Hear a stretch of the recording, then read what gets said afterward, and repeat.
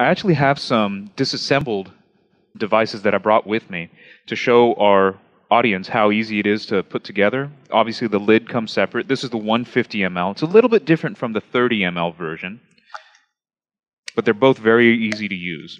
You can backfill this using pretty much any device. You saw Randall using that piston filler. You can do it directly from a syringe.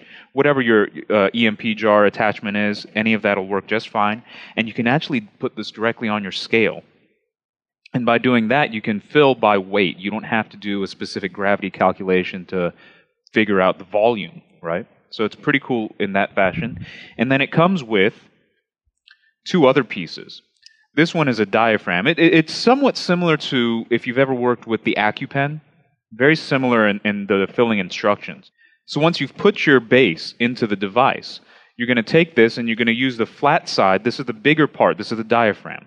And this other part is very thin, disc-like, right? So you take the diaphragm and you're going to put it down, flat part first, into the cylinder. And you want to make sure that it stays level the full time as you push it down to come into contact with your cream base or your lotion. Once that's all the way in, there's a little vent right here. Can you see that? You want to make sure that you push that in, and you can use your finger, you can use a paper clip, whatever you need to. You can use a glass stir rod if you have to. And this is essentially your vent. So that's allowing the air to come out as you're pushing it down to come into contact with your cream. When you push it in, that's locking it in place so that there's not going to be any more movement of it within the cylinder. And so once that's in, you're going to take that slim cap and you're just going to snap it in place on the bottom. And when you're done, it's completely flush, and you can see here that gap between there because I pushed down that diaphragm to meet your cream base. So it's a very simple device to use as well as to fill. So for the patient as well as the pharmacy staff, shouldn't pose any problems. Now the 30 mLs are a little bit different. Very, very simple. I actually think they're a little bit easier because on these, you've got your base part, and here you've got your cap part. Now the cap comes already attached onto the lid, but that's no problem, right?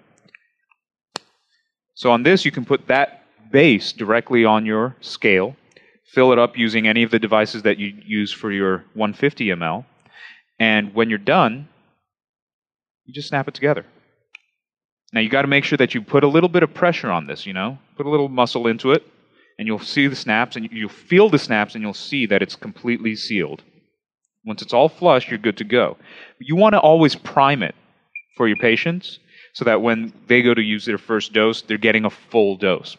Sometimes those priming pumps, you're getting the air out, but you also might use half of a pump. You want your patient to make sure that they're getting a consistent, accurate dose with each one. So on any of the devices, MegaPumps or otherwise, prime it first.